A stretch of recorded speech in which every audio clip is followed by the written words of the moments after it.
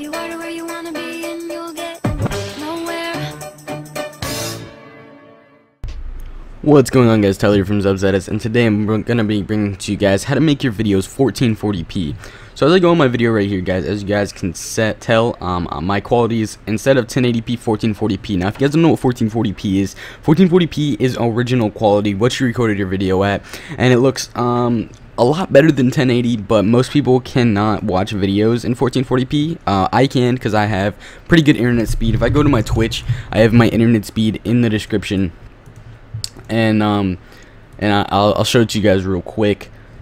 My internet speed, I have a 5 up and a 60 down, so I can watch videos at 1080p constantly, or 1440p all the time, with no buffer, as you guys can tell right there.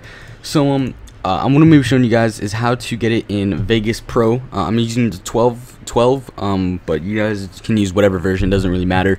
So I'm gonna go to File, and I'm gonna open a new video. I already uploaded this, so I'm gonna delete this one real quick, and I'm gonna upload my.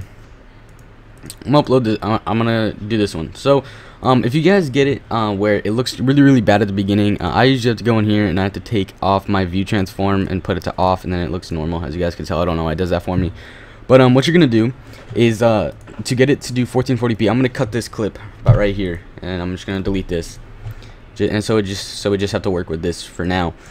So what I'm going to do is I'm going to go over to my project properties, and I'm going to go to template, and I'm going to click this, and I'm going to put it to 2K.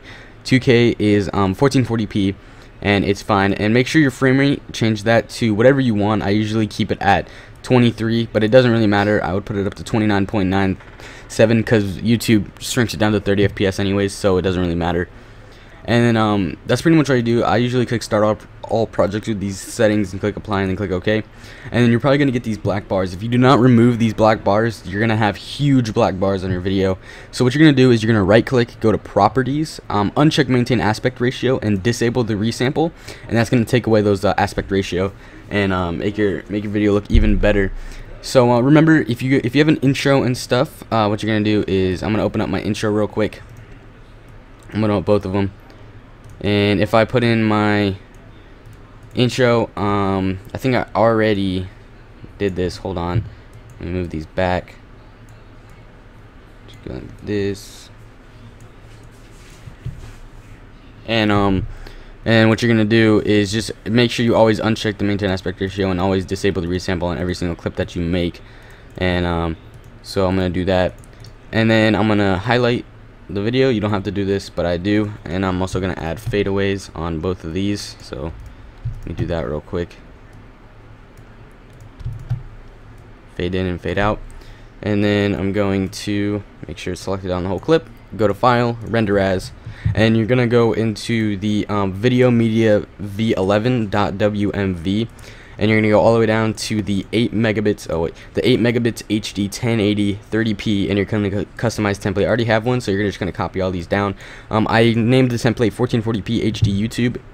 I put best quality on YouTube, and include the audio CBR. Format is Windows Media Audio 9.2. Attributes, you can put this to whatever. I'm gonna change this to 320 because it's even better than when I had it on. The video CBR, Windows Media 9. Custom, make sure it's width 1920, and then the height is 1440.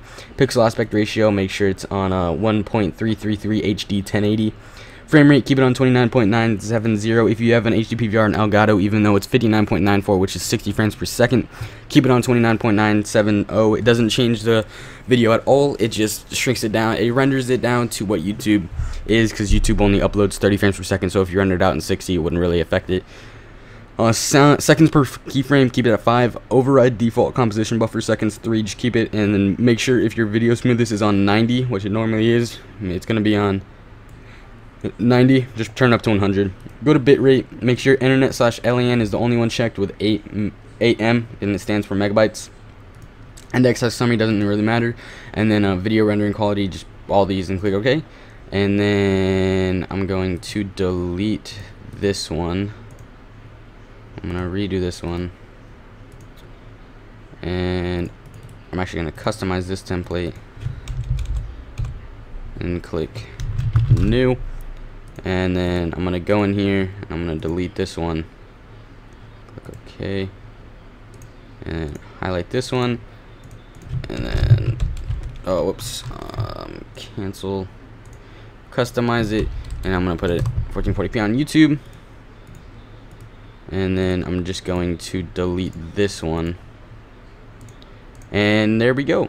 And now you just name it. I'm gonna do test, and you pretty much just click render, and it renders out, and it should be on your desktop.